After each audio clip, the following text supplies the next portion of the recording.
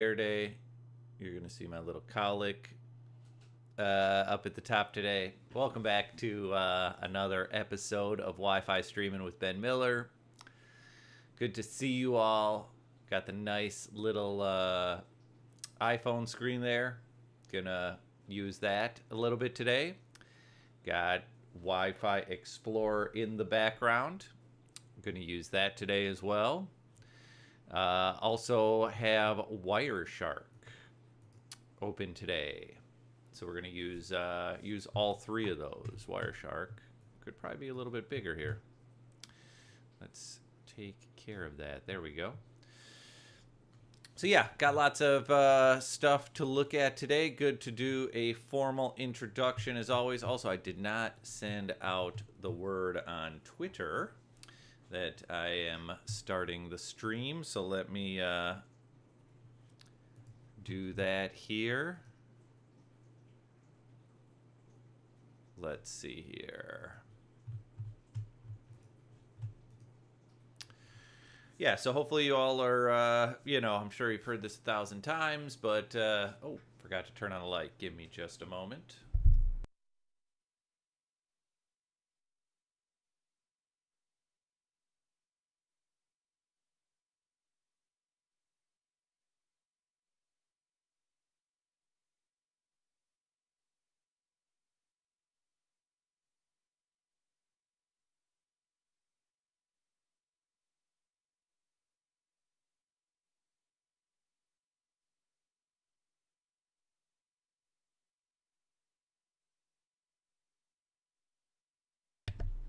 Okay, there we go. Now we have a little bit better light.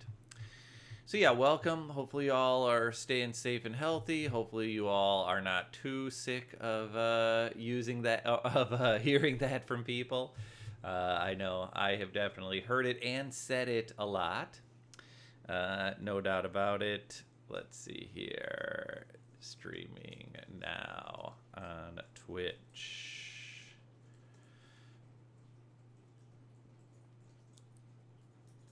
Join twitch.tv/Ben_sniff Wi-Fi. Talking about how Wi-Fi devices connect and the different security options. Okay. There we go. The tweet is sent. So yeah, so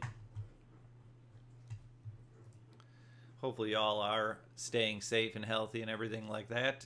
Give me just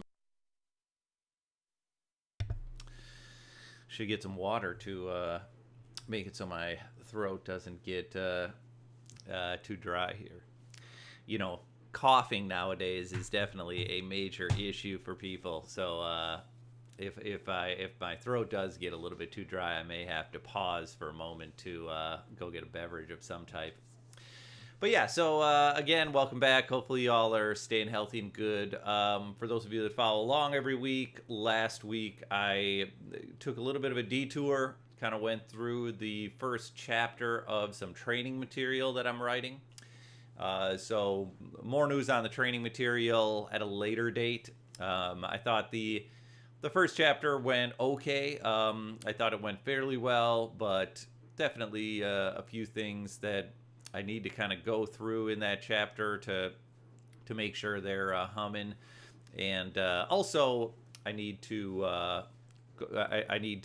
you know, make sure that all of the chapters are in a good state. Graphical design is not one of my fortes, but that's something I'm trying to do a little bit with this class is make little illustrations and such, and it's definitely a bit of a challenge for me. So more news on that when I have it, but yeah, that's what last week was. But for those of you that do follow along every week, if you remember 2 weeks ago I talked about Wi-Fi connections. And let's bring that up right now. Ooh. Actually, Give me just a moment. Looks like my whiteboard / PowerPoint is not as ready as I thought it was.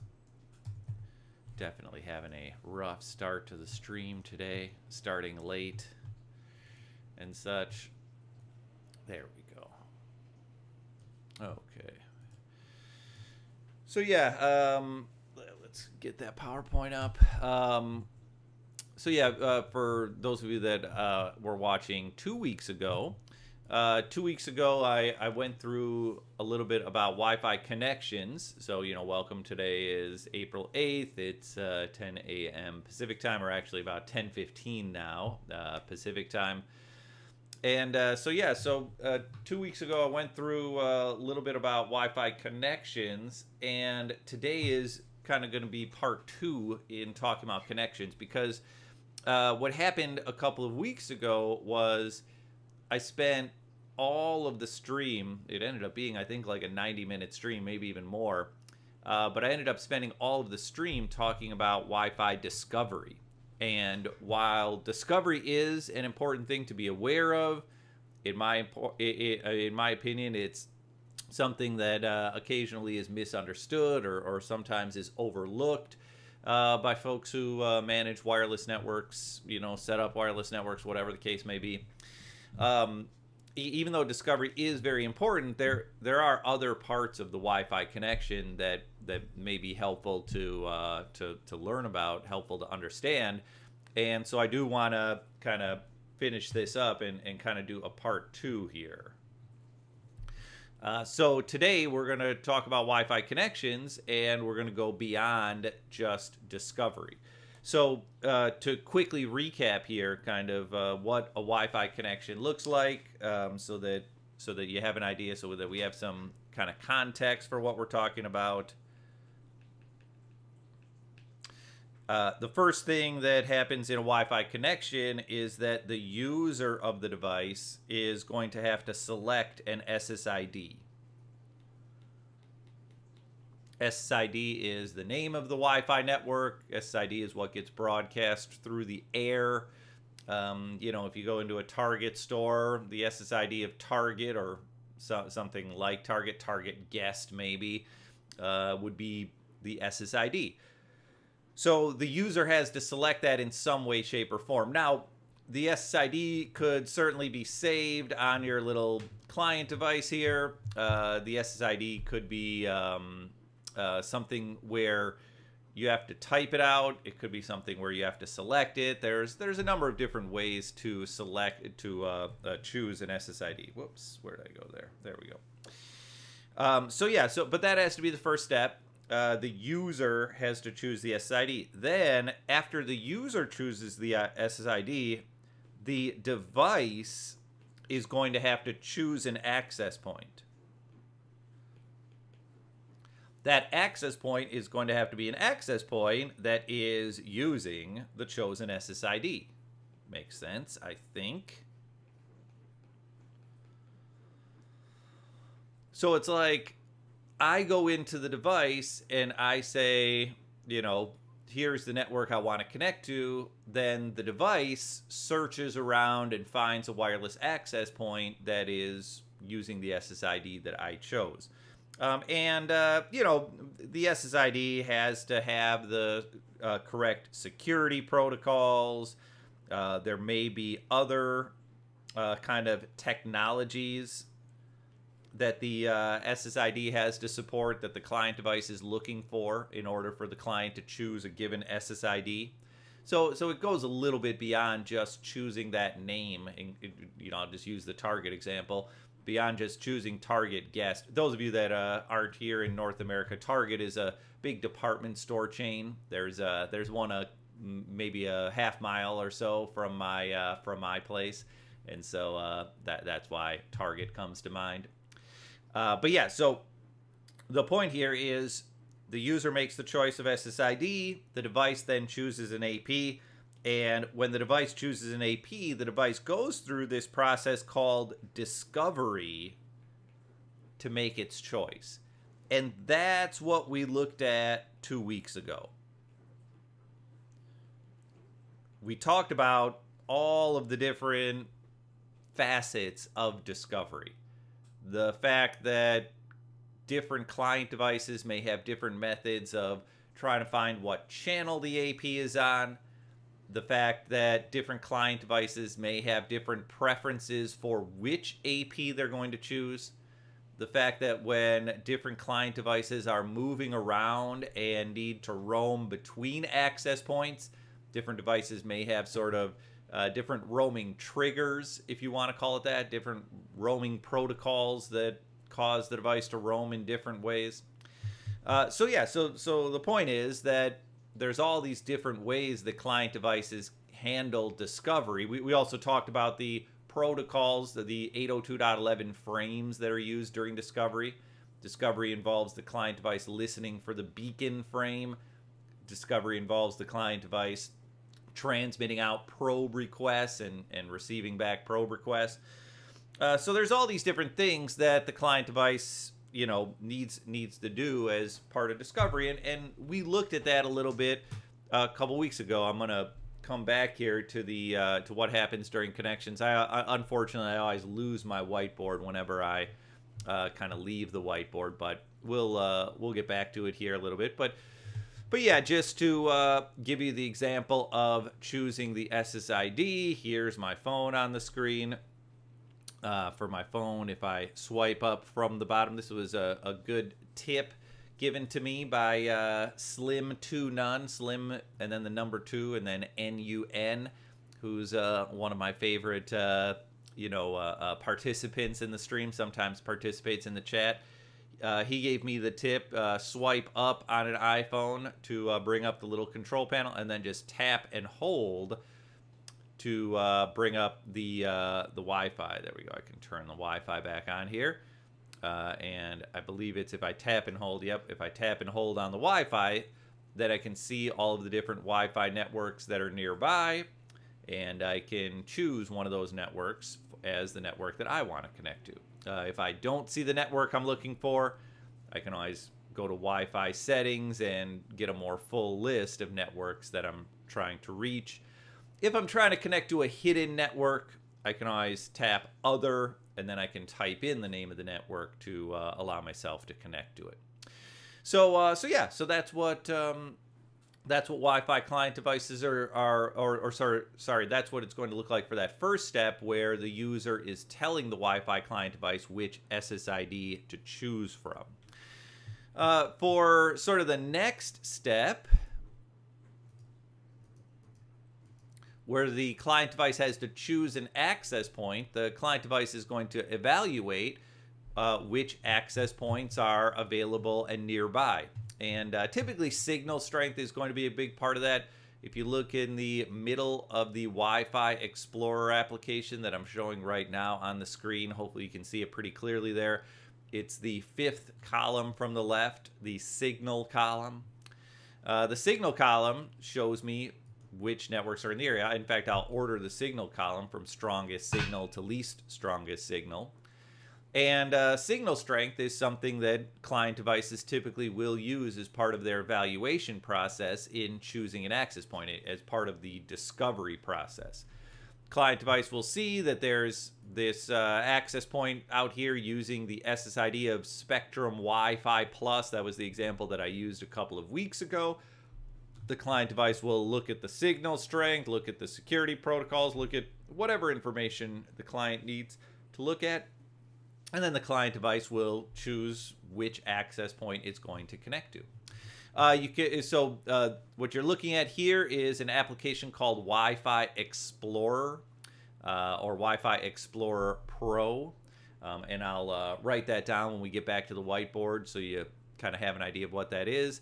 Wi-Fi Explorer Pro just kind of shows you basic information about the access points that are nearby, so it can help you troubleshoot the connection process, can help you get an idea of whether there are very few access points, whether there are several access points that your device could connect to, give you an idea of whether there's a strong signal, whether there's not a very strong signal, so you can use the discovery software for that a little bit.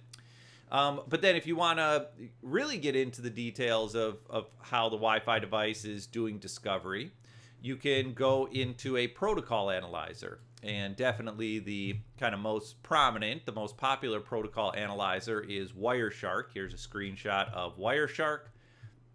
And we were kind of looking at this a little bit 2 weeks ago. In Wireshark, you can see the actual beacon messages. If you look kind of towards the center of the screen, center column there, the column that says info at the top of the screen, it is the 6th column over from the left. So in the info column, it shows beacon frames. And if I go down a little bit further, might have to go down quite a bit further, I'll also see some probing. So there's some probe response frames as well. Probably there is a probe request frame also that triggered the probe response. And so you can kind of track specifically what a given client device is doing as part of the discovery process if you capture on the channel of that device, and if you use a protocol analyzer to kind of view what is happening there. Let me make this a little bit smaller just so I can show you an example here of capturing. I'm not 100. Yeah, you know what? I'm gonna have to kind of get rid of this look of Wireshark here. But yeah, if you're a Mac OS user, you can use a application called AirTool. That's what you're looking at right now is AirTool. AirTool just runs up in the upper right-hand corner of a Mac. I guess you can change where your menu bar is on a Mac, so it doesn't have to be the upper right, but upper right is, I would say, the most common place to have AirTool. And then you can choose a channel that you want to capture on. You know, all of the different 2.4 and 5 gigahertz channels are available here. Let me also move my head so that I'm not in the way here. Whoops, didn't want to do that. There we go. There we go. Move my head to the other corner so I'm not in the way. And so, yeah, you can choose all the different 2.4 and 5 gigahertz channels. Big news recently in the Wi-Fi world is that we are going to be getting a number of additional channels in the 6 gigahertz band. And that is especially exciting news. So it's big news in two respects. One place where it's big news is it's always big news if we're getting more channels available. More channels means the ability to set up more access points without running the risk of having significant interference. And by having more access points, we can have fewer client devices per access point, effectively giving each client a little bit more bandwidth.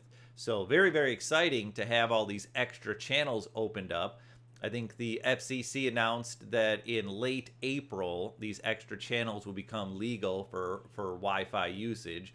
I don't know exactly how quick devices will adopt those channels, but if history is any guide, I know that Apple devices, for example, tend to be relatively quick in adopting new channels and new protocols and such. So I wouldn't be surprised if in sometime in perhaps even May or June, after doing whatever the latest software update is on this Mac computer that I use for these streams, if we'll be able to see a bunch of channel numbers that go beyond channel number 165 or just see a whole nother category for 6 gigahertz. Hopefully you can see the little 5 gigahertz there right above where that blue bar is that says 36. You can see the 2.4 gigahertz. Hopefully we will have 6 gigahertz. But yeah, so getting back to the idea of really kind of getting in depth with discovery, the idea is you choose whatever channel the client device is attempting to connect with. Whoops. So you choose whatever channel the client device is attempting to connect with. You choose the width of the channel. If you have a 802.11n Wi-Fi 4 client, the channel width will be 20 or 40 megahertz. If you have 802.11 AC, which is what I have, then you may have 20, 40, or 80 megahertz. There are some 802.11 AC devices that also support 160 megahertz channels. It's essentially two 80 megahertz channels used concurrently by the same devices at the same times. But you choose the channel width, you choose the channel number, and then you can start capturing. There's this little capture area here in AirTool. By the way, AirTool is completely free. If you do a Google search for AirTool, you might be able to find it. I'll also give you the name of the website. In fact, I can share the website with you here since I'm sharing my screen. The website is just adriangranados.com. So let me show you that here.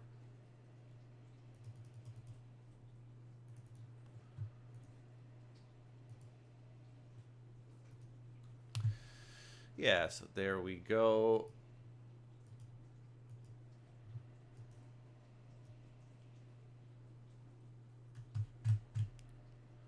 Show you Adrian's website here. I think that's about right. And so, yeah, go to the website. Hopefully you can see that there at the top of the screen, adriangranados.com. There it is, adriangranados.com. If you go to More Apps and you go to AirTool, you'll see the download there. And when you download and install AirTool, it allows you to do what I just showed you there. So yeah, what we looked at 2 weeks ago was if you do a capture of someone attempting to make a connection, you can view their, you know, kind of their connection attempt. I think this was my client device, if I remember my filters correctly. Yes, I believe this is. So I can see here my client device sending out a little probe request, getting back a little probe response. So that's my client device kind of looking for wireless access points. And then once you see the authentication message, that is the client device choosing an access point. The authentication message is the first message sent after discovery is finished, after a device has chosen its access point. And that's where I want to pick up today. I realize I'm already a half an hour in today, but you know what I want to talk about today is the connection process once an access point has been chosen. Once the client device goes out there and says, yes, this is the access point I want to make my connection with, then what happens there? And want to talk about the different options for security, sort of how security can work with these connections, and show you the example here that I captured in Wireshark. This was an example of using WPA2 or WPA3. They use the same authentication methods, or at least for the most part they do. So yeah, so let's take a look at that example. First, let's get back to the whiteboard here to kind of finish out what I was talking about there.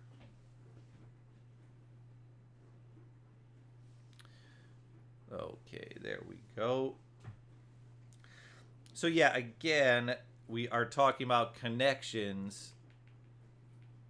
And again, step one is the user chooses the SSID. Step two is the client device chooses an AP. And again, this choosing of the AP is done via the discovery process. Just to give you the names of those applications that I was using and such, I was using Wi-Fi Explorer Pro. And I was using AirTool. Both of those two applications you can look up at adriangranados.com. He's an independent Mac OS developer. And then another application I was using is Wireshark. Wireshark's a relatively popular open source application for networking folks. And Wireshark's very easy to find. I think wireshark.org is the name of the website there. Now, getting back to the steps though, so my client device has chosen an AP. What happens next? Next up is authentication. And authentication is a little bit of a tricky one. Going to go to the next sort of screen of my whiteboard here to talk about authentication. And actually, it strikes me that I might have gone through that too fast. I realize this is a video that, you know, at least for many of you, that when you're watching it, you can pause the video and such and play it back at your own speed. So maybe I don't need to worry that much about going at a slow enough pace for everybody. But you know, authentication is what we're talking about next. For the folks that may be watching live, you know, make sure I'm not going too fast for anybody. But yeah, so authentication is the next step. And when it comes to authentication, when a client device is making its initial connection to a network, authentication is something that has to happen. It's part of the 802.11 standard that authentication must occur. But it's something also that kind of always works. And it's something where there is no credential validation. What I mean by that is it's not really an authentication. When one of your client devices is making its initial connection to an access point, there is no information being exchanged in the authentication process that might prevent the client device from being able to connect. So if you're doing any type of troubleshooting on Wi-Fi connections, you can kind of ignore the authentication messages if you're troubleshooting an initial connection. If someone's saying, you know, I'm not connected at all, I try to get connected, I can't get connected, typically you don't need to worry too much about the authentication frames, about the authentication packets that are being sent and received. Because with an initial connection, there is no credential validation. Now, with a roaming connection,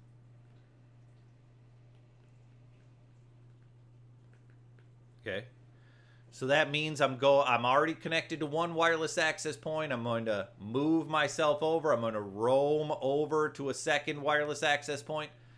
If I'm going through some type of roaming connection, then you might, and I'll tell you kind of the scenarios for might, have a credential validated. And it really just depends on whether 802.11r fast transition is being used.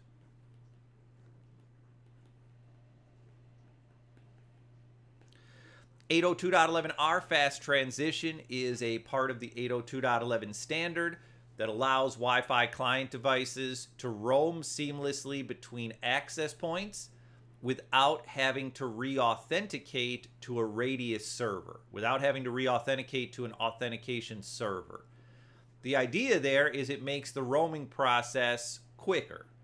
It also makes it so there's less stress on your RADIU server. I remember when I was working at USC, I had one of the guys run a report for me, and we were getting something like over 1 million RADIU authentications per day, at least coming from the wireless side of the network. We were getting over 1 million RADIU authentications per day on days where we would see less than 60,000 unique wireless client devices. And so what was happening on campus is people's client devices were making their initial connection when the person came onto campus.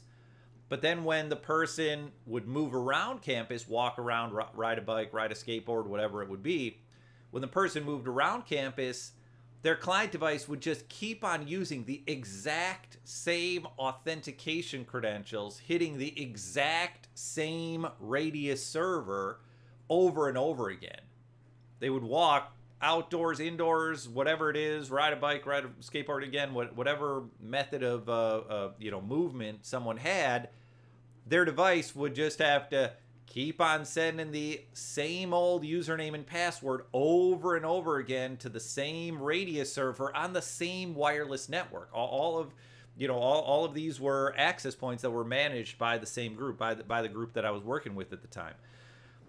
And so it was just a big waste of authentication server resources. You know, we had, I think once we instituted 802.11r, the drop was maybe by around, if I'm remembering it correctly, 500,000 or 600,000 authentications we lost per day. So we had a superfluous 500,000 or 600,000 authentications happening every day because we weren't using 802.11r. And it also can streamline the experience for the user. There's less of a likelihood that the user is going to notice a hiccup when his or her client device is moving between access points. I never did get a chance to do any testing that I would call sort of scientific testing after 802.11r was implemented on campus. But from the what I would call kind of anecdotal testing, meaning where I'm doing testing on one or two devices, but I just don't have data for a large enough sample to be totally confident in the results. But from the small amount of testing that I did, I saw about 100 millisecond savings. Just the typical roam was about 100 milliseconds quicker from one access point to the other when using 802.11r compared to when looking at the devices that were not capable of using 802.11r. So faster for the end user, less less stress on your authentication servers. 802.11r is something that can really help out with roaming. And if you're using 802.11r, then the authentication frames, the little authentication packets that you might have seen there briefly in Wireshark, those authentication frames will carry authentication information. However, typically it does always work. So it's not something that I typically do a lot of in-depth troubleshooting on. I'll look to see if it's there, especially if the complaint I'm getting is that mobility is not consistent on the Wi-Fi network, especially if the complaint I'm getting is when people move around, they don't get a seamless connection. They tend to drop from time to time as they're moving from place to place. Then I will sometimes look inside a Wireshark capture to see if the device is using fast transition, but I typically don't go inside the fast transition frames because fast transition always works. It's not like the user could misconfigure something to cause fast transition to fail. It's like if the device supports fast transition and if the access points support fast transition, then it's going to work. There's you know, you don't really have to get in depth in that. But I still will look to see if the authentication frames have fast transition information in them. And actually, you don't even need to look at the authentication frames. I mean, that's one place you can look, of course. But another place you can look is also just in the beacon frames. The beacon frames will also give you an indication of whether fast transition is enabled in in a given area. The place you'll see it is with the mobility domain information element.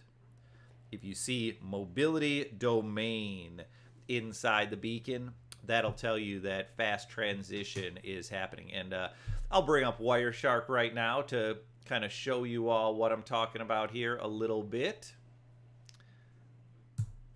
So let's bring up Wireshark. Let's also move my head so that I'm in an area of Wireshark where there is less importance.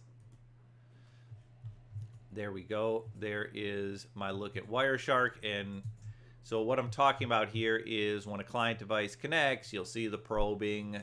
The probing is part of discovery, which I kind of talked about earlier. And again, the end of discovery is authentication. So when this device goes through authentication, if I look inside the authentication frame, inside these sort of tagged parameters, I'm going to see a very, very large amount of information in here if the authentication frame is being used as part of fast transition. In this case, I captured an initial connection, so I see a very small, a very spare authentication frame.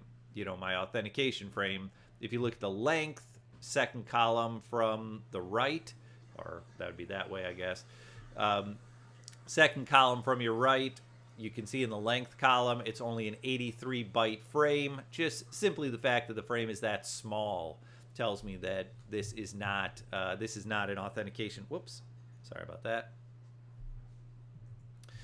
That this is not an authentication frame that's being used for fast transition. Also, you know, even if you don't want to get as hardcore as Wireshark is, you can get this information from your scanner tool, from something like Wi-Fi Explorer.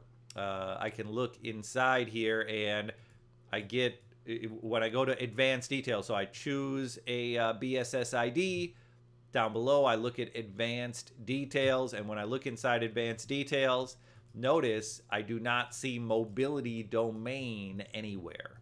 If I saw mobility domain, then that would tell me that this network is using fast transition. If I don't see mobility domain, that means it is not using fast transition.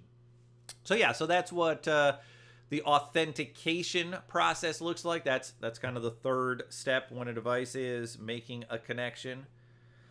And so yeah, on to the next step of the connection.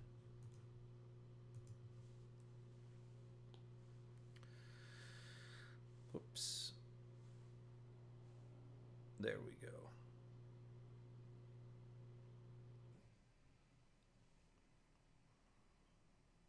Okay. So I know, you know, I got to keep on rewriting this. I really, you know, should have created slides for it. But just real quickly again, step number 1 was the user entering the SSID. Step number 2 was the client device going through discovery with the beacon and probe messages and sort of choosing an AP. Then step number 3 is authentication. So this is the client and the access point going through authentication. Again, authentication, there's really not much to it. The next step after that is the client and the access points going through association. And association is a process where you are not going to see any kind of failures. The association process does not involve the client device having to send any kind of credential to the access point to prove that the client device belongs or anything like that. But the association process still can be something interesting to look at, because a lot of times in the association process you can find out what does the client device support. Whoops, once the client supports. So I don't know if that's necessarily a big topic for today. You know, today we're talking about connections. The topic of what a client supports, that's more so if I'm doing a stream about like client behavior or differences between how different clients behave. So, you know, I don't want to get too in-depth into the whole authentication, you know, the differences between different client devices and what you'll see in their, sorry, not their authentication, but in their association messages. But that is something to be aware of. That is something to be aware of, that you can find out what the client device supports by looking at the little association messages that go back and forth. Key thing to note about this: once association is finished, that is the equivalent of a wired port connect. So when you plug a wired network device into a switch port somewhere, the wireless equivalent of that is association. The wireless equivalent of that is all of these 4 steps that I just talked about. Choosing the SSID, the client device figuring out which access points are using the SSID and therefore which access points the client could connect to. The client device going through authentication, going through association. Usually authentication and association don't They aren't actually going to stop the client from connecting. They don't, sort of mean that much to someone who's doing troubleshooting or someone who's trying to design a wireless network. But those are all the steps that happen that kind of give us the equivalent of a wired device just plugging into a switch port somewhere. Okay, so that's kind of where we are now. What happens next? What happens after a wired port connect? Key thing to note here is what this gives us is a MAC layer connection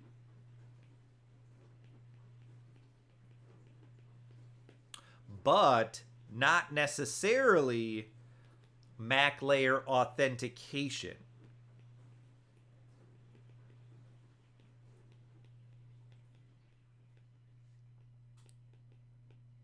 Okay. So we have physical connectivity at the MAC layer. Now my client device and my wireless access point can exchange information, can exchange frames with one another, with the physical layer communication happening, physical layer being the radio frequency and the strength of the signal and the modulation of radio waves. That's another good topic for another stream, is talking about how modulation works, I suppose. So the physical layer connectivity is there. The MAC layer connectivity is there. That's what kind of the authentication and association are doing, is giving MAC layer connectivity to the client device and the access point. But in many cases, even though the MAC layer has connectivity, the MAC layer may not be authenticated.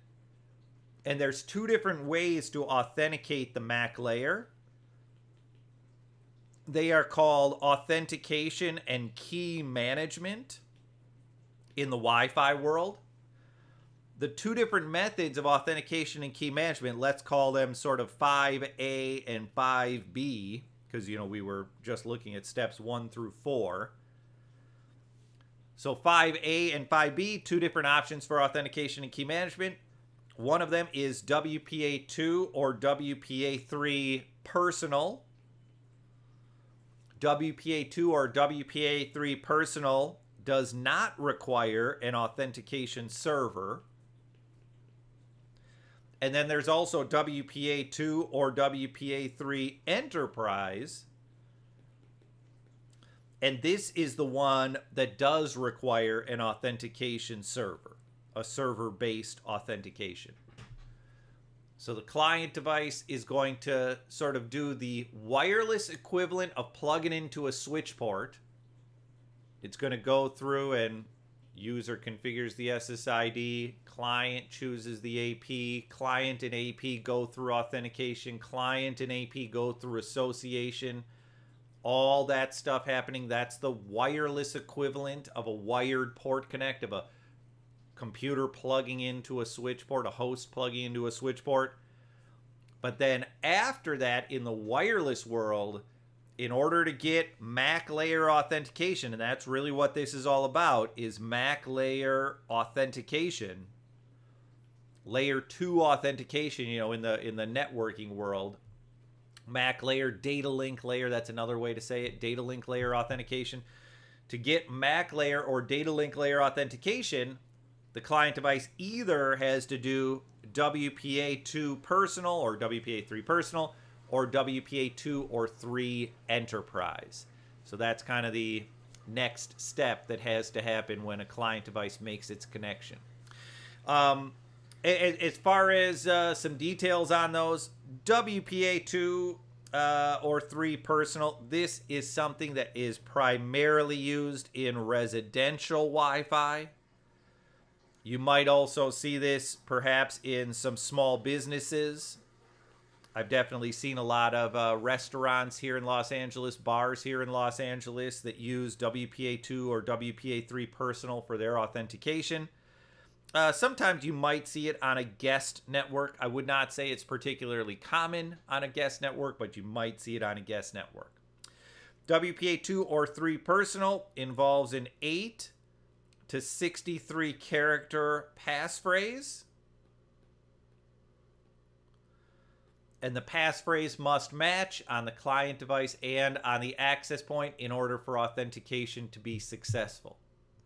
Now, 2 weeks ago, when I decided to do the first stream about connections, the stream where really I only got through the discovery process, what inspired me to do that stream, to talk about connections on the stream, was I had a friend who was having issues connecting at home using a WPA2 or WPA3 personal network. He would enter his passphrase on his, I think he was using a laptop, enter his passphrase on a laptop. He would get the little hamster wheel spinning for a moment or two. Eventually it would tell him no IP address, and he would have no internet connectivity. And the IP address is something at a higher layer. It's something I'm going to get to in a moment as far as, you know, the connection process. But the bottom line is he was not able to make that WPA2 or WPA3 connection, and that's what kind of triggered this whole talk about connections. But here's a key thing about it, at least from what I have seen. If you're having difficulty connecting to a WPA2 or WPA3 network, or if you're helping someone get connected to a WPA2 or WPA3 personal network, I would say in many cases, the solution is just a power cycle. And I hate to say that, because I realize these are computers, these are logical devices. There's always a solution to the problem. There's always a reason for the problem. So I'm sure in reality, maybe my friend's access point had some type of, you know, whatever, buffer overflow issue or some type of bug in the software, in the firmware for the wireless router, or perhaps in my friend's client device, perhaps in my friend's MacBook Pro. Maybe his MacBook Pro had some type of software issue, buffer overflow, this or that. Maybe there was some kind of issue with the driver, and maybe his MacBook Pro was not sending messages correctly to his wireless router, you know, wirelessly. Maybe his MacBook Pro was supposed to send one message, but for some reason, because of some issue with the driver of his MacBook Pro, the MacBook Pro was not sending the correct message to his wireless router. So there's, you know,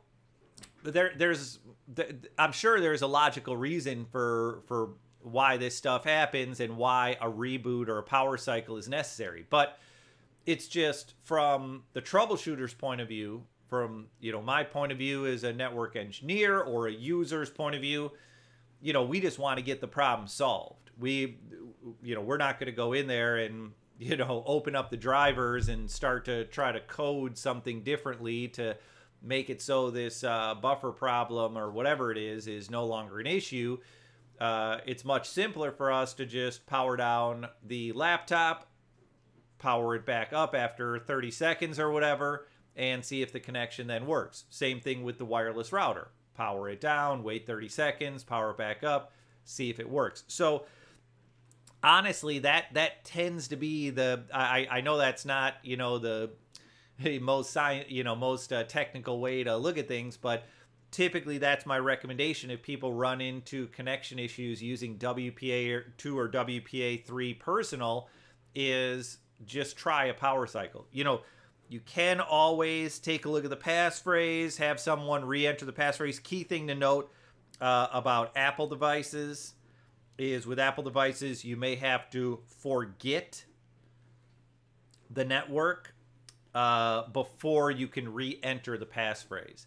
So it's like if my device fails, if I try to connect with my client device and I'm not able to get connected, typically I'm not able to just like tap on the client device a second, tap on the wireless network name a second time, and then get re-prompted for the password.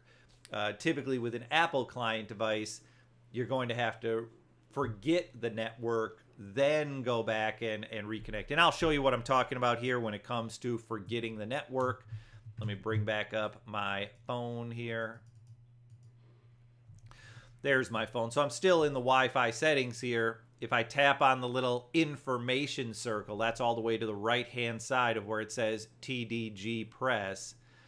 When I tap on that little information circle, lo and behold, at the top of the screen it says forget this network. So if for whatever reason you can't connect to a WPA2 or a WPA3 personal network, you've already tried power cycling the phone, or maybe you don't want to power cycle. Maybe there's, you know, I've seen this happen actually at a restaurant that I was at. I wasn't able to connect to the Wi-Fi. I have a feeling the solution, you know, I did the whole forget this network, you know, reconnect to the network. It still wasn't working. I have a feeling the solution was that the wireless router needed to be rebooted. But when I talked to the employee at the restaurant, they mentioned, look, you know, there's a lot of people in the restaurant. We don't want to disrupt everybody's Wi-Fi connection. I don't know, the restaurant might have had some back office stuff also working off the same wireless router.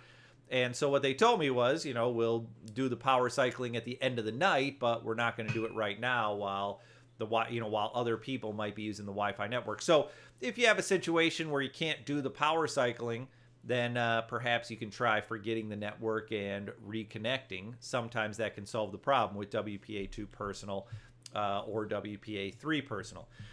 When it comes to WPA2 or WPA3 enterprise,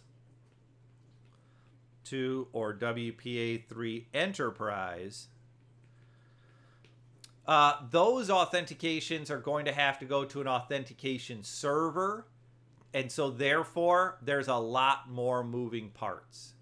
Let me give you a list of the different issues that I have seen with WPA2 or 3 enterprise. Number one, the user or perhaps, you know, the user's credential is not in the RADIU server. RADIU is a popular, it's a common authentication protocol. RADIU is not a brand of servers. It's an authentication protocol. It stands for Remote Authentication Dial-In User Service. So it's an acronym. Popular RADIU servers include Microsoft. What does Microsoft call it? I believe it's IAS, the Internet and Authentication Server. You know what? Actually, I think that's an old name. I think it's now called NPS, the Network Policy Server. Aruba Networks, Aruba HPE has a popular RADIU server that's used with wireless called ClearPass. I know Cisco has one. I believe Cisco's, was it ACS? I may be outdated with that. It might have a new name nowadays. The point is that there are a number of RADIU servers.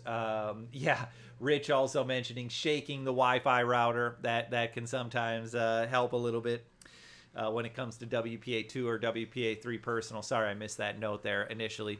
But yeah, so the bottom line here is the user just may not be in the RADIU server. I've seen that happen. Another thing I've seen happen is the user credential is incorrect. You know, the user just inputs their credential incorrectly. Here's one that's a much bigger frustration, is when the user credential expires. Oh, that's the worst. Especially if you have to support Apple devices. I always encourage people, do not have automatic credential expiration if you can. I realize that may violate certain, you know, security protocols that your organization has. I would argue that overall, you're probably making the organization less secure by having people kind of change their passwords over and over again and then potentially forgetting their passwords. I mean, that I would say if we look at, you know, recent cases of passwords being compromised and the compromised passwords being used to attack different areas of organizations, at least the cases that have gotten well publicized, there's a far higher likelihood of the compromise happening due to a user not knowing their password than there is due to a user having a password that they sort of kept too long and a hacker was able to eventually figure it out. Sorry, there we go. Cisco ISE. Yep, I am out of date on the Cisco one. Thank you for that, Rich. Much appreciated. But yeah, so that, look, that's just my opinion. I don't. It's not like I work as a security expert or something like that. So take that opinion for what it's worth. But this was a real big frustration for us when I was working at USC, is the expired credentials, because then it's like the user can't get connected because the credentials have expired. And it's especially with Apple devices, it's not that simple to just get the device to let you enter your new credential. The Apple device remembers, hey, this is a credential that works for you. You could be the victim of a hack. So the device doesn't want to let you enter a different credential, for security reasons, because, potentially that's someone could present sort of a false authentication portal, a false access point essentially, and trick you into re-entering your credentials and kind of sending those credentials to the hacker. So Apple devices don't let you just easily re-enter your credentials. You have to forget the network, then go back in and reconfigure the network sort of from scratch. And it was just a real hassle. There just a lot of time our help desk had to spend over and over again doing the same thing, telling the student or telling the professor or telling the researcher or telling the staff member, okay, here's the process. Tap the little I on your phone and, tap forget this network and re-enter enter your new password.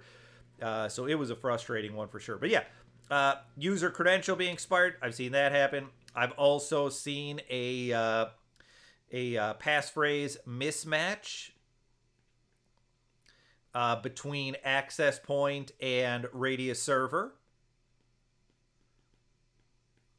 Between AP and radius server, or this could be between controller and radius server. So AP/controller. In order to configure a WPA2 or WPA3 enterprise network, the access point has to sort of talk to the radius server. So you'll have to configure the access point to tell the access point what the host name or what the IP address is of your radius server. You'll have to indicate which, on the radius server, you'll have to indicate which types of authentication are allowed. There's a number of different types of radius authentication that are allowed. Number of different types of EAP, extensible authentication protocol, that you might have to configure. And then another thing that you'll have to configure is a passphrase. I believe it's called a shared secret, if I remember correctly. This shared secret has to match between your access point and your radius server, or between your wireless controller and your radius server. And I've seen cases where the password just doesn't match. I've seen passwords where the EAP type is not supported, or problems where the EAP type is not supported. Obviously, I've seen problems where, I mentioned the user credential being incorrect. I'm trying to remember if there's any other ones that I've seen here with WPA or WPA2 Enterprise. Gotcha. Yeah, I have seen also that failed authentications can cause a lockout. So this was not with the EAP authentication, but this was with our machine authentication. It was the craziest story, actually. That what happened was, years ago, I'm going to say like 10 years ago, someone had used MAC address spoofing software and tried to connect to the network and had done something or other, and that MAC address had gotten blacklisted by the USC IT infrastructure. So it was like, we got to stop this MAC address from doing something, from being allowed to do something. So the MAC address just got totally blacklisted. Every single packet that a device with that MAC address would send to the network, the switches on the network would just immediately drop those packets. The device was just totally blacklisted from the network. And by a crazy coincidence, it was something like 10 or 12 years later, one of the staff members at USC happened to get a brand new Microsoft Surface tablet that used the exact spoofed MAC address. So whatever it was, I forget the exact year, 2008, 2009, some goofball decides to do some, MAC address spoofing. I don't know, maybe it was trying to do some type of hacking.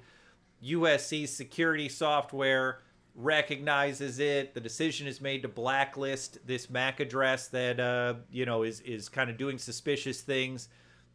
So this MAC address is blacklisted, this spoofed MAC address is blacklisted, and then just by a crazy coincidence in, I think it was 2019, someone happens to show up on campus with that MAC address, with that, that real MAC address. Someone's real device happens to have that spoofed MAC address.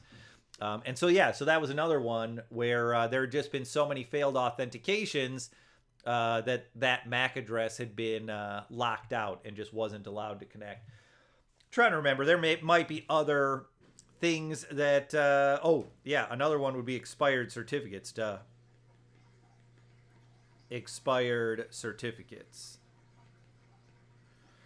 Or, sometimes you'll see the client reject the server certificate, not approve the server certificate.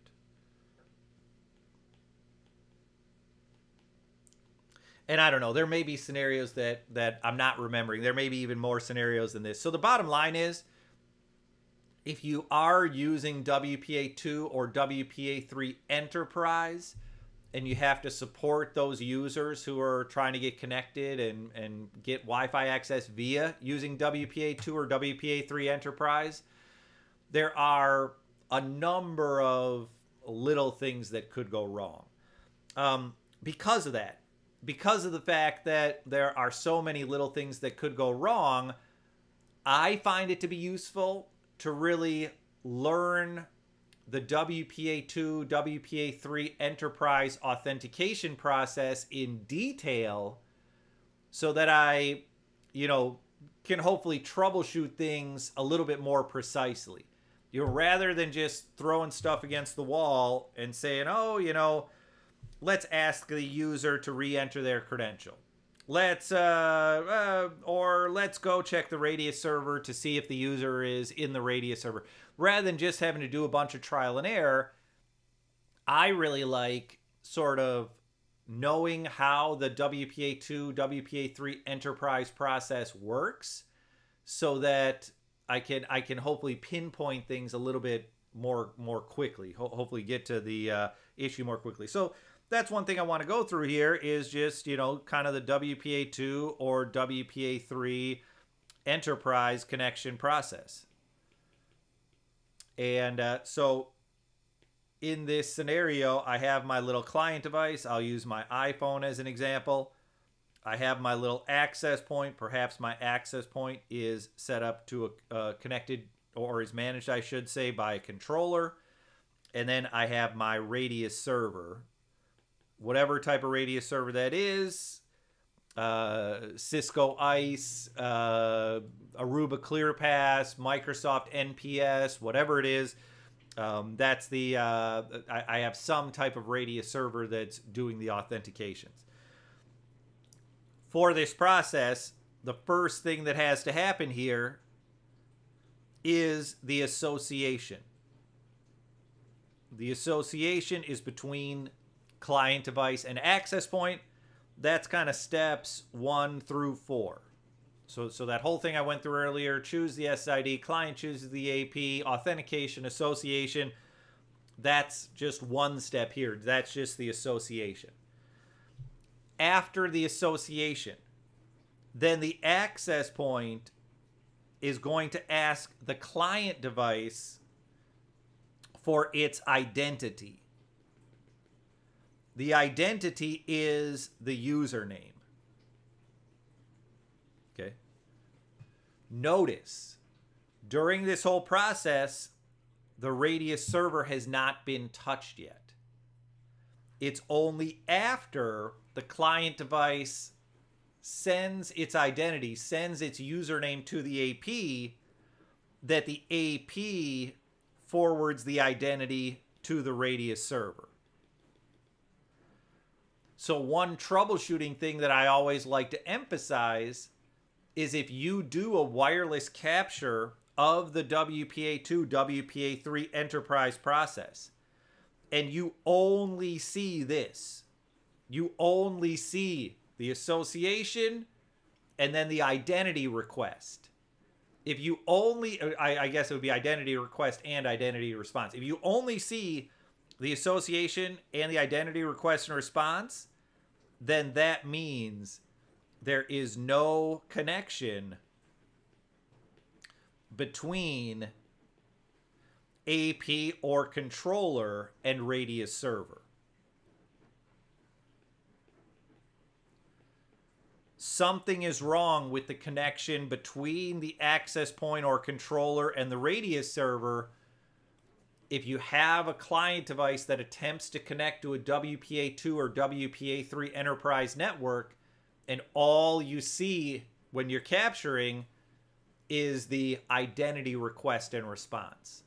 Because what's happening there in the background is once the AP needs to connect, once the AP gets to this stage of communicating the identity to the Radius server isn't there. And so that's when this whole process will sort of stop. You know, if you see, you know, kind of nothing more, if you see nothing more after the identity stuff, that tells you that there's no connection between the controller and the Radius server. So then you can look at the configuration on your controller or on your AP, make sure the Radius server's hostname or IP address is correct, make sure that the shared secret, the little passphrase, matches between AP and Radius server or matches between controller and Radius server.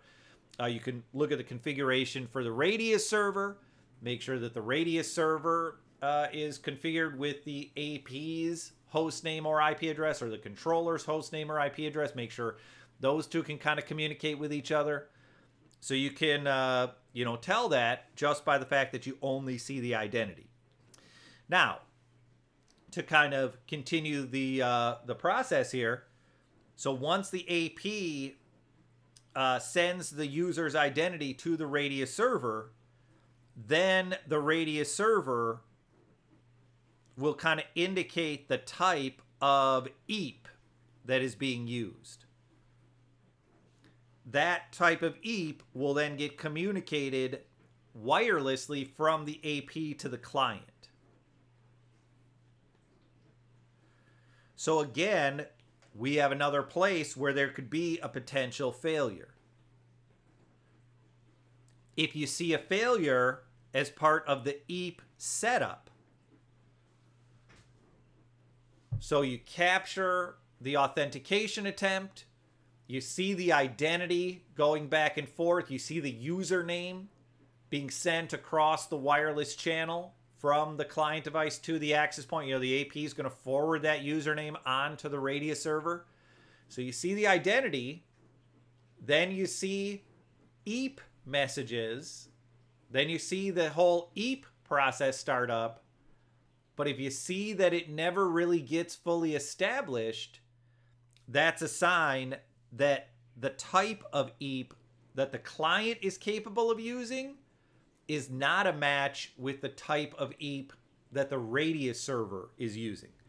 And just to kind of make that clear, the type of EAP is not configured on the access point or controller. The type of EAP is configured on the client device and on the Radius server. So that's another thing to potentially look for. If the EAP setup doesn't fully get completed, that's a sign that you'll, you know, that's a sign that you got to modify configuration somewhere. Typically, it's going to mean modifying the Radius server to support the type of EAP that your clients can support. But perhaps in some cases, it might mean modifying your client configuration to make sure that your client supports the type of EAP that your RADIU server is supporting. Okay. The next thing that's going to happen after the type of EAP is established, then typically there is going to be a certificate exchanged. And the goal of the certificate is to set up a tunnel, to set up an encrypted link between client and RADIU server. So again, the certificate's going to go between RADIU server and controller, or RADIU server and access point, and then between access point and client, you're going to have this certificate, which again is used to set up the tunnel. Key thing to note about the certificate is going to be a large frame. Many, many bytes. Okay. So the certificate is going to be a very large frame that's being sent across the wireless link. So again, if you see a failure,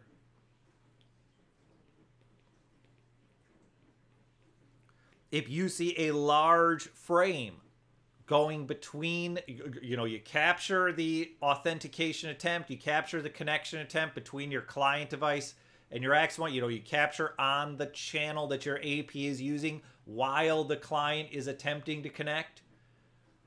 You see the association, great, it worked. You see the identity, great, that finished. You see the EAP type setup, great, that was set up.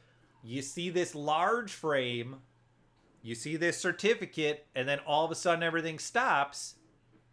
That tells you that the client rejected the server's certificate. Client rejected server's certificate. The RADIU server's certificate. Okay. So that's another area where you can kind of pinpoint what the problem is, pinpoint what might have gone wrong. If you see this whole process, you see the association, you see the identity, you see the EAP type, you see the certificate, but then all of a sudden everything fails, all of a sudden you don't proceed beyond the certificate, that tells you that the client may have rejected the server's certificate. Okay. Once the certificate is set up, then you will get sort of the real authentication. The real authentication happens inside a tunnel, happens inside an encrypted link.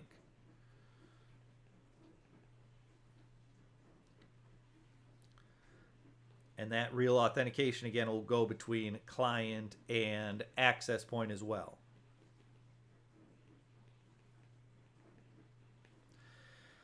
If you see a failure after the real authentication, and this real authentication, it's going to be a bunch of EAP request and EAP response frames.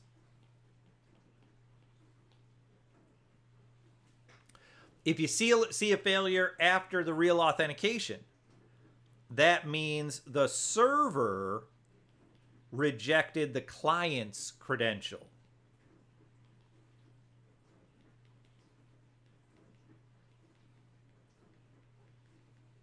Okay.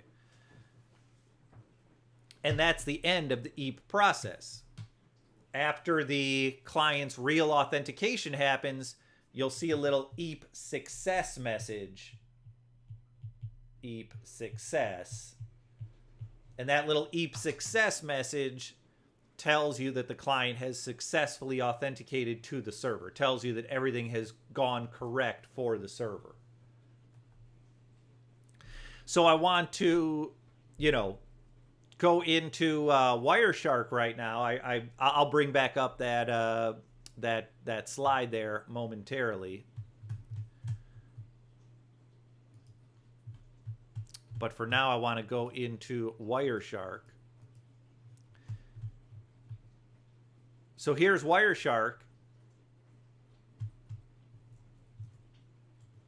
Bringing it up on my screen right now.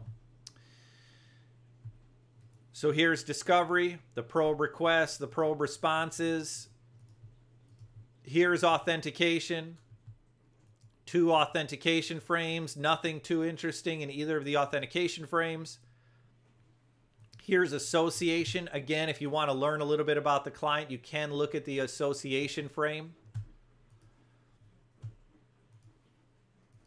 So I can see here, here's the speeds my client supports, the data rates my client supports. Here's the minimum and maximum transmit power my client is supporting. Here's the different channels my client supports.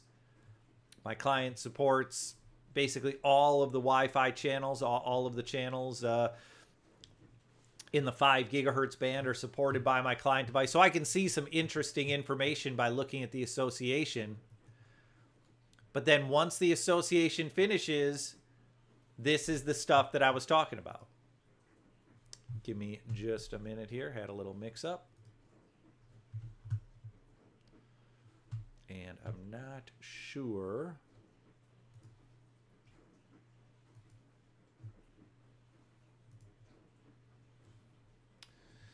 Why it is that is not showing up for me.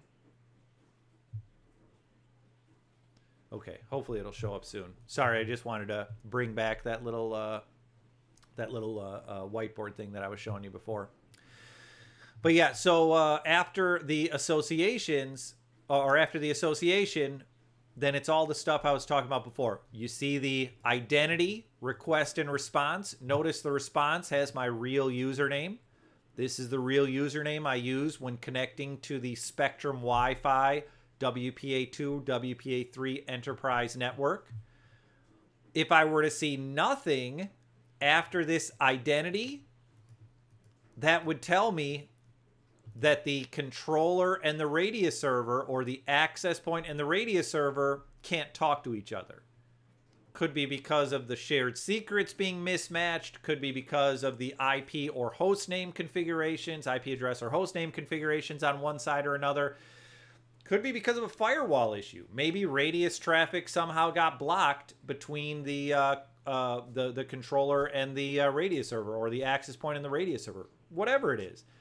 But I know if I only see request identity, response identity, and I see nothing else EAP related coming after that, then that tells me. You know, one of the things you can do if you're using Wireshark, you can kind of add your filter. So notice here, I have a filter just showing my client device. I can also say and EAPOL.version. You don't even have to do an equals or anything like that. If you do a filter for EAPOL.version, that shows you the EAP traffic only. So this way I can see the EAP traffic only, and I can see, okay, after the request and the response, I did in fact see more EAP traffic coming through here. Let's see, maybe I got lucky and captured someone else in the area who might have failed.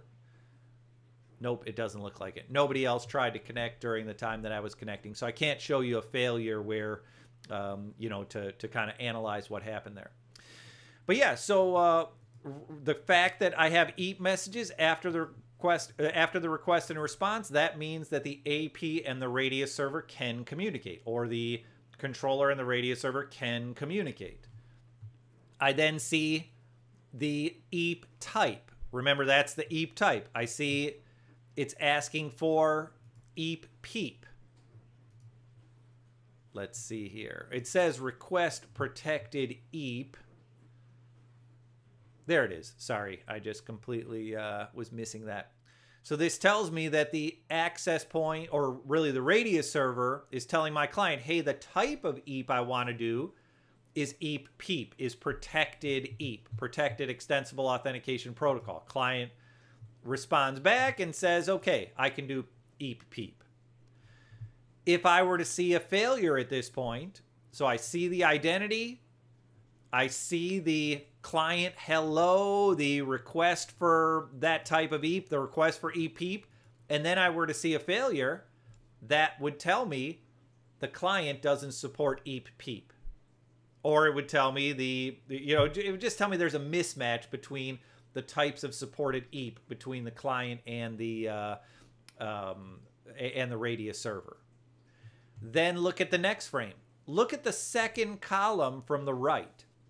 Look at where it says length. Notice this is a very large frame, 1347 bytes. Notice the stuff before, the stuff after, much, much smaller. 1347, 1347, 1326.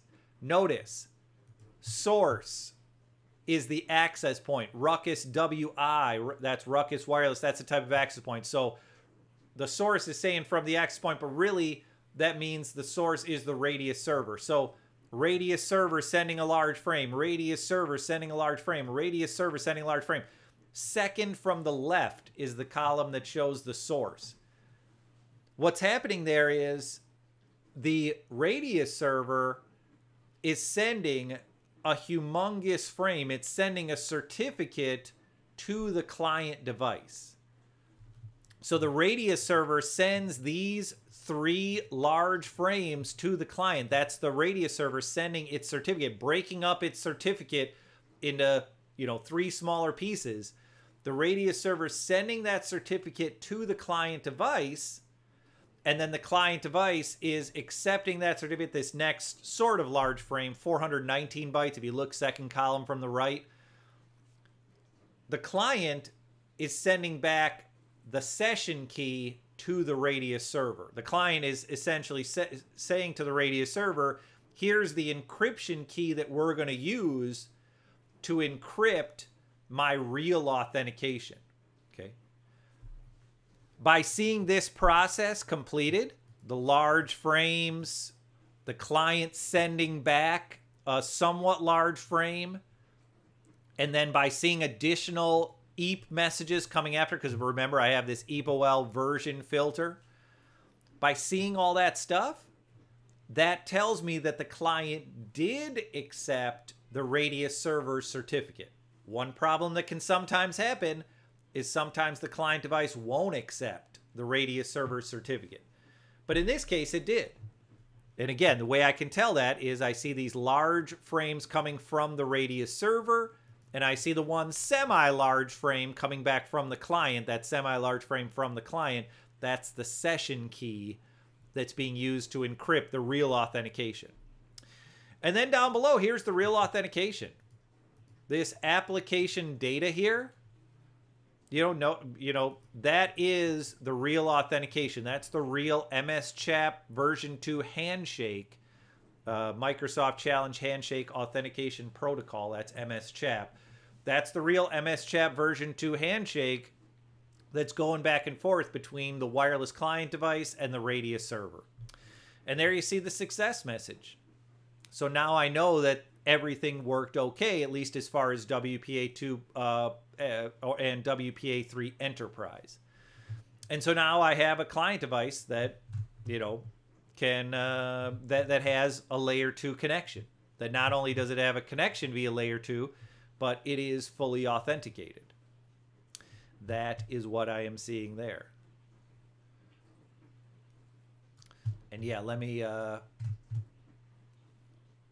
bring up here real quickly.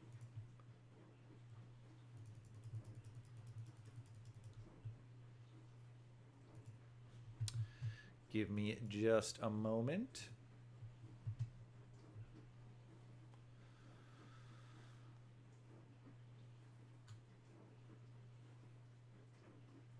Sorry, I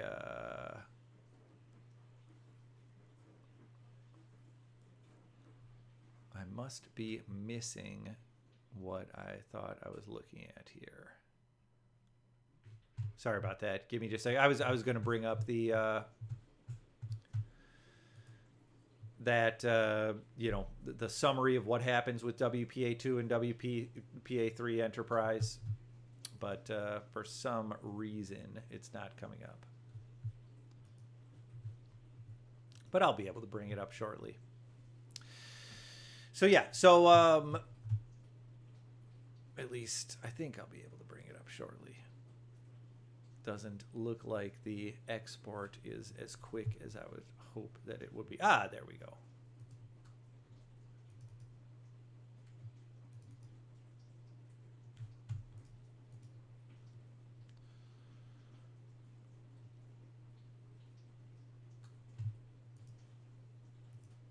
Sorry about the little pause here. Just want to get that brought up.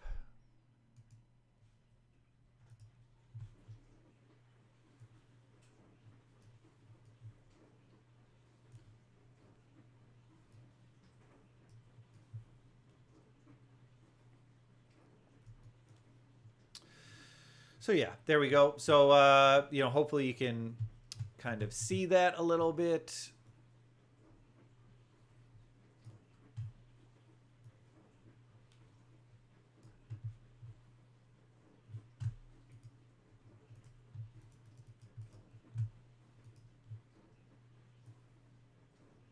Okay, hopefully that's relatively clear.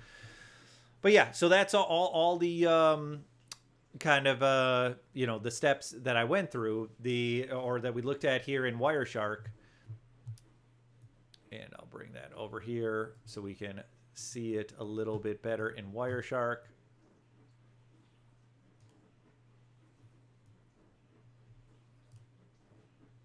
Also bring the length field so you can see that a little bit here. And I suppose we don't need the whole thing. There we go. But yeah, hopefully you can kind of see that relatively clearly. The association happens. The identity happens. If we can't reach the server, we won't see anything after the identity. Then the type of EAP. If the client and server don't support the same type of EAP, then you'll see a failure after the little type of EAP and client hello. Then you'll see the certificate. The certificate are the very large frame, so you can look at that length column. Length column is now third from the left. So you see those 3 large frames all coming from the access point, all coming from the RADIU server, followed by the semi-large frame coming from the client. That tells you that the client has accepted the server certificate. And then you see the actual authentication. If you see a failure at the end of the actual authentication, that means that the client's credential was rejected. Yeah, and so that's how the whole EAP process works. That's how the EAP process goes. Now, when it comes, you may remember I kind of snuck this in here a little bit earlier on.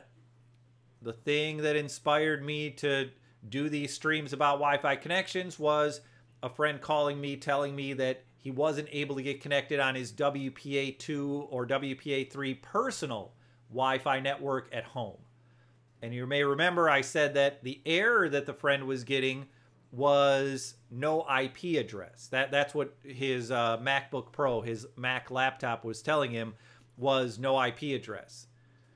His solution ended up being power cycle the wireless router. You know, he just unplugged the wireless router, waited 30 seconds or so, plugged it back in, and that solved the problem. And so what I've gone through so far is sort of the Wi-Fi standards way of how the connection works, kind of the Wi-Fi specific stuff, how the Wi-Fi client device goes through discovery, what the Wi-Fi client device does after discovery. It goes through authentication, goes through association, goes through this authentication and key management process, this WPA2 or WPA3 process. But the one part I haven't gone through yet is what happens after the Wi-Fi specific parts. You know, if I go back to just looking at everything that my iPhone was sending and receiving, so my iPhone does its discovery, that ends with the probes, does its authentication and association, that's the equivalent of a wired port connect, sends its identity. The fact that the identity is sent and the EAP process continues going on, that means that the access point or the controller can talk to the RADIU server successfully. I see the type of EAP with the little client hello, the request for a protected EAP, and then the client hello. That means that the client and the RADIU server support the same type of EAP. Then I see the large frames, followed by the semi-large frame from the client. That tells me that the client accepted the RADIU server's certificate. And then I see kind of the full EAP process, this application data, That's the encrypted MS Chat version 2 authentication that my client is doing with my RADIU server.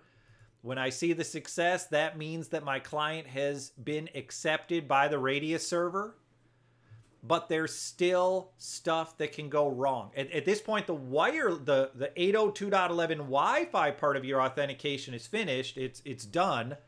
These little key messages 1 through 4, that's just your AES encryption key being negotiated between your client device and your access point. That's all that is.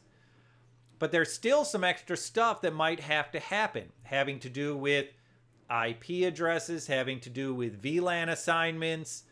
There's a variety of things that still could have to happen with connections. And so what I'm going to do here, we're already a little bit beyond an hour and a half. That's what I try to keep these streams to, is about an hour and a half.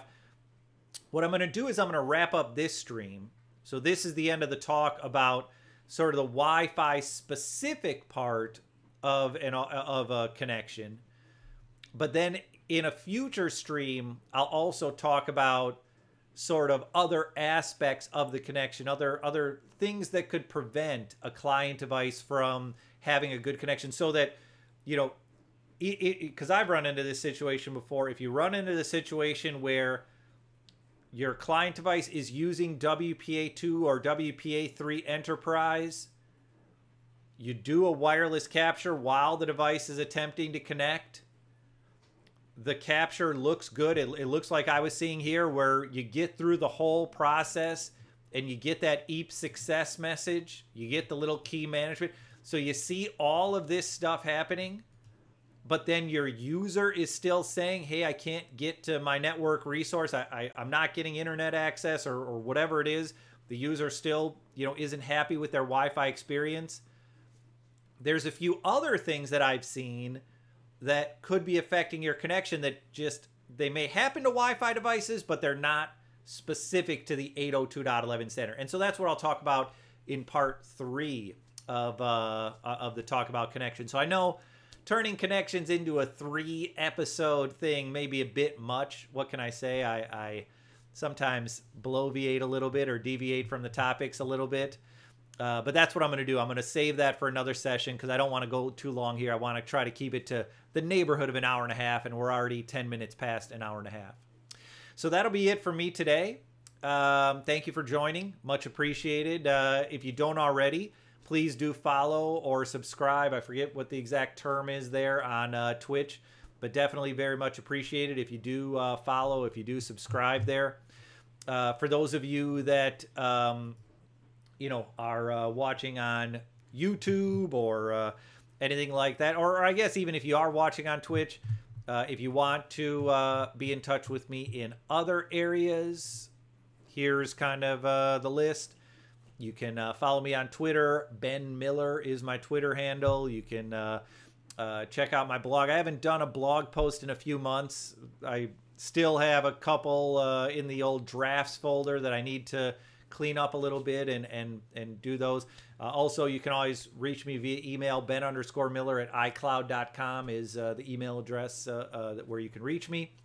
And as always, you know, 10 a.m. Pacific time. So I will see you back next Wednesday, 10 a.m. Pacific time. I did mention this note on Twitter. I might as well mention it on the stream here. I did recently have some interviews for some work that would prevent me potentially from being able to stream on Wednesdays at 10 a.m. Pacific time. So I'll make sure I keep the weekly stream going, but I might have to change the time. So, you know, if you do subscribe or follow, you know, I'll make sure that I post like a little short video letting you all know that the time is changing if the time has to change. And if you follow me on Twitter, I'll definitely post on Twitter about any kind of time change. And I'm still trying to find the, you know, the time to do a second stream per week. I'm still eyeing up Friday afternoon. The last 2 weeks, in fact, I thought I was going to be able to do Friday.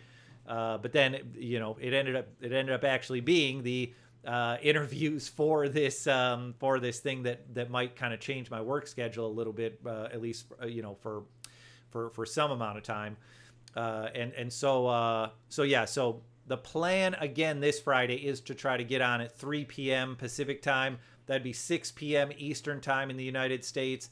I believe that is that would be 11 p.m. in the UK, 11 p.m. UK time. So that's the Friday night stream that I'm going to try to do, although that's not a sure thing as of yet. Thanks again for joining. I will see you all back here next week on Wednesday or perhaps on Friday. Have a good one. Stay safe, stay healthy, social distance, don't stick your dirty fingers in your mouth, etc. Bye-bye.